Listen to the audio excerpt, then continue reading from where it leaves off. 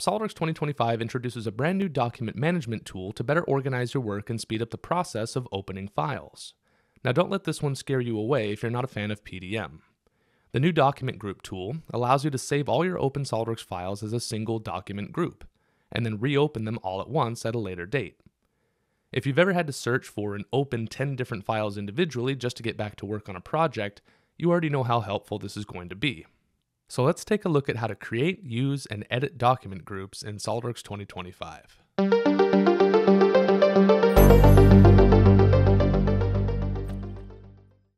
To create a document group, start by opening all the files you'd like to include, and then navigate to the Window dropdown, then Create Document Group.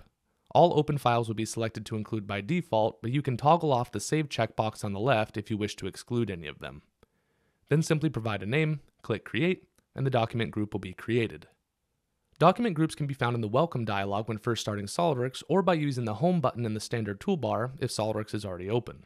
You'll also find a new tab in the Recent section of this dialog if you prefer to work from here instead. And as expected, clicking on the document group quickly reopens every file associated with it, making it a breeze to get back to work. Now a couple important notes. Just like any other file reference in SOLIDWORKS, renaming or moving a file that's part of a document group will cause the document group to be unable to find it, and you'll be presented with an error message. If you read this message closely, you'll notice that it's asking you if you would like to remove the missing document from the group. If you click OK, the document will be removed from the group, whereas if you click Cancel, it will just be ignored, meaning if you restore the missing file to its original name and location, it will be included again.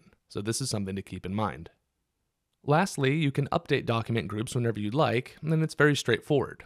To add files to an existing document group, you only need to open the files you wish to add. Then, once again, access the Window dropdown, then Create Document Group, and choose the existing document group from the dropdown. You'll notice the window populates with all the document group file names, including any newly opened files. Then simply click Create, and the document group will be updated. To remove files from a document group, just follow the same procedure, but when presented with a list of files, disable the Save checkbox next to the files you wish to exclude. Document groups are an intuitive productivity tool that can go a long way toward improving the efficiency of design work in SOLIDWORKS 2025, and we encourage everyone to give them a try. If you appreciated this video, do us a big favor and give it a like, as it'll really help other SOLIDWORKS users find it. If you want to learn more about the new enhancements coming to SOLIDWORKS 2025, consider subscribing to the channel, or better yet, check out the full What's New series for SOLIDWORKS available at solidprofessor.com. Thanks for watching, and see you next time.